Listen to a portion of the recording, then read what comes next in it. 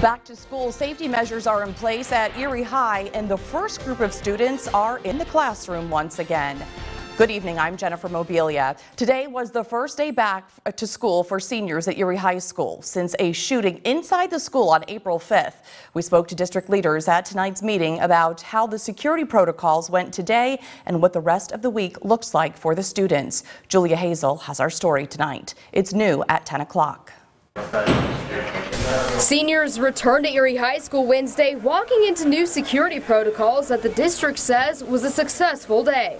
We as a board are very pleased that they efficiently introduced the new equipment and the new procedures, and the doors are fixed, and it's all rolling along. It only took the seniors 6 minutes to enter the building with the new metal detectors. Based on how Wednesday went with all security protocols considered, there will be no extra security measures needed in the building as of right now.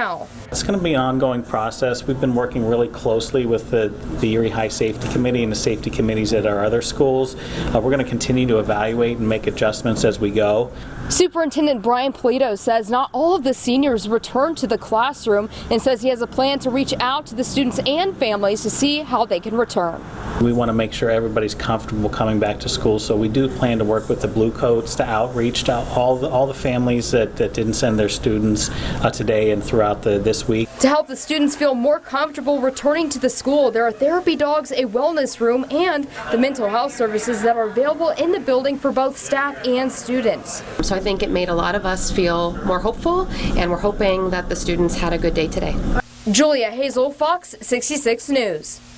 And juniors return to the classroom tomorrow, and the district expects all students will return by Monday of next week.